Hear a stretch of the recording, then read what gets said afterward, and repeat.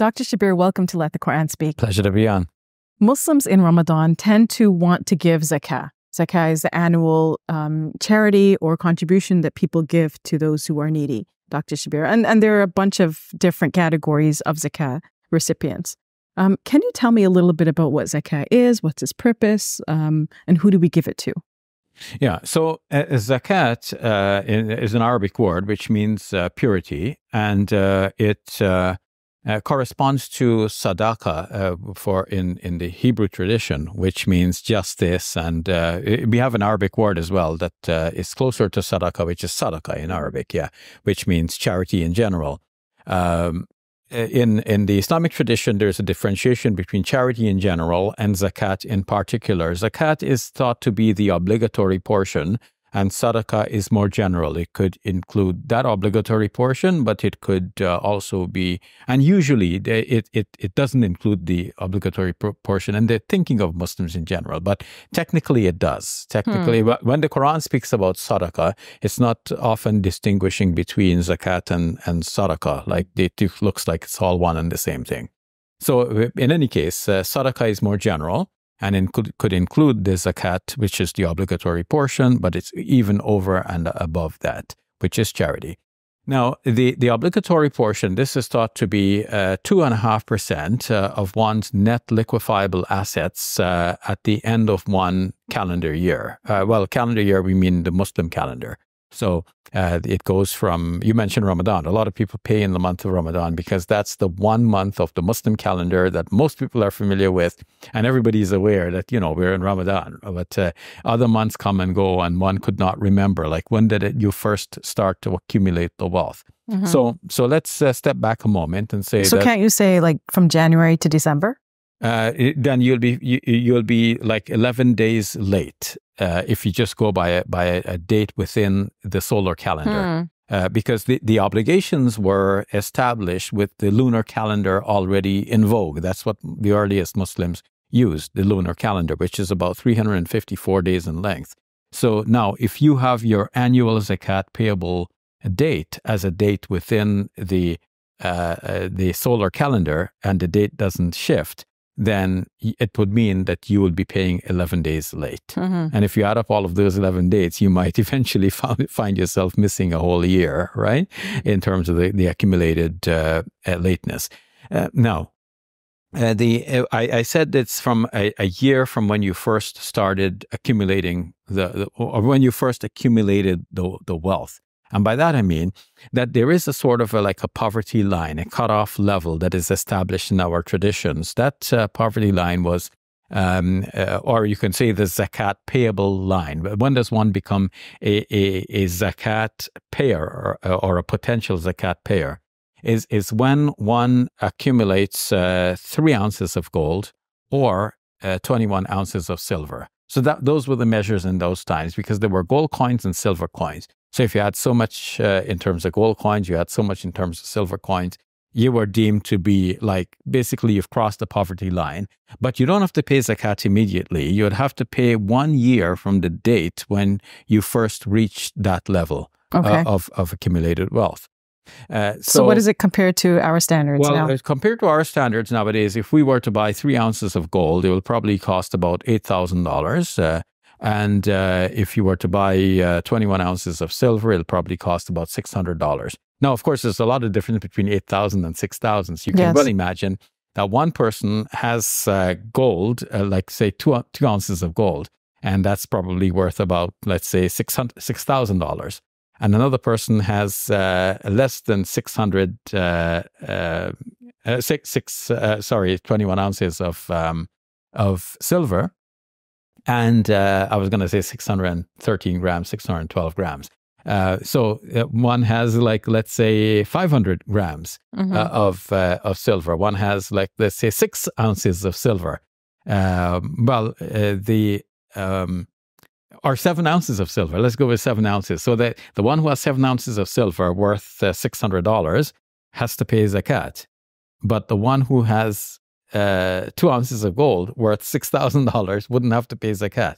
So how does that work? This oddity has resulted from the shifting prices of gold and silver. Okay. And what this illustrates, Safiyyah, is that there is a need for Muslim scholars to step out of the box of traditional thinking, and they have to think in terms of goals and broader objectives, and they have to give rulings accordingly. As long as they keep perpetuating these standard and classical rules as they are without any adjustment for our current situation, they leave people with this odd feeling that something is not really right here. So going back to the original situation and the objectives and so on, obviously the objective is, as we do with taxes in modern systems, to let the rich pay for the social services that will go towards the protection and the maintenance of all members of society, including and especially the poor.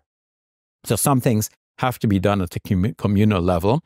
We can't expect you to build the road from your home to Muslim Media Hub, and for me to build the road from my home to the Muslim Media Hub. You'll be building one road, I'll be building another road, and how can we afford to build our own roads, right?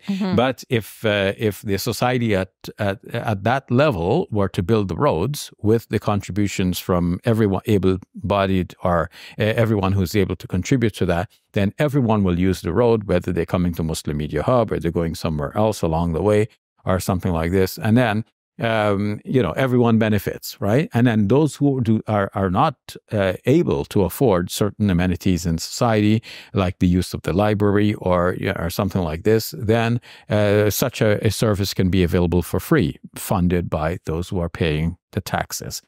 So too, the zakat would have functioned and did function in the time of the Prophet Muhammad, peace be upon him. It was collected at the communal level.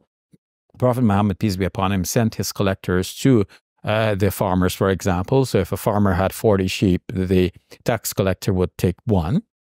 And so the rate was established as 2.5%. It's 1 out of 40. But did the Prophet Muhammad, peace be upon him, intend this to be like the standard rate for all time, all places, and all situations? It's hard to imagine that this is what he intended. And when we speak about gold and silver, these were the measures that I mentioned in tradition. As long as scholars just stick to that mention, and they find it hard to include other precious metals. So if you talk about diamonds and other stores of wealth, they don't want to go there because it's not mentioned in the tradition. They're sticking with saying gold and silver.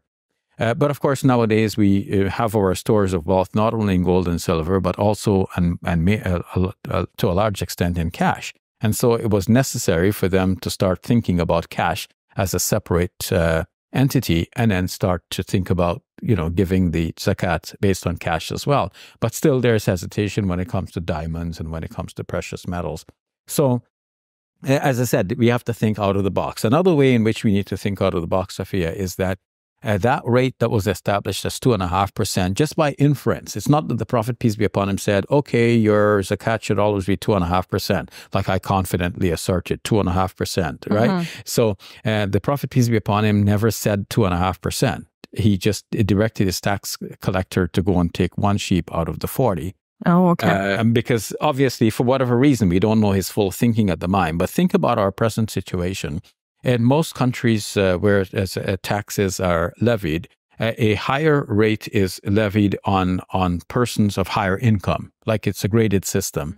Because obviously, if a person is earning, let's say, a minimum wage, to tax that person at, let's say 30%, that's hard enough. If you tax a person who is earning millions at the same 30%, the impact and the burden of the tax is not felt the same way. Like the person who is earning the minimum wage is burdened by the 30%. The one who is earning millions is not burdened by the 30%. I know the greed is always there and they want to pay 0. And a person like the past president of the United States will do everything he can to, not pay anything, right? But the burden in terms of like when we look at it conscientiously and objectively, we see that the burden is less. And therefore, we can charge a higher rate of tax on the well-to-do. But if we say 2.5% across the board, it means everyone, rich or poor, will pay the same 2.5%. So the impact on the burden of the tax is felt more on the lesser wealthy than on the more wealthy. So that shows that there has to be a system, and there has to be a thinking outside of the box to say that, okay, aside from the 2.5%, there can be a larger tax on, you can call it whatever you like, but in a society run by and governed by Muslims, you can say that in addition to the zakat for 2.5%, you could have a larger tax that is levied on the rich. So to whom can zakat be paid, Dr. Shabir? Yeah, the Quran in Surah 9, verse number 30, delineates 8 categories of recipients, including the poor, the needy, those who are traveling, they happen to be wayfarers, those who are burdened by debt, those who are enslaved, and we can pay to get them released. Fi sabilillah, in the way of God, which is a broad category.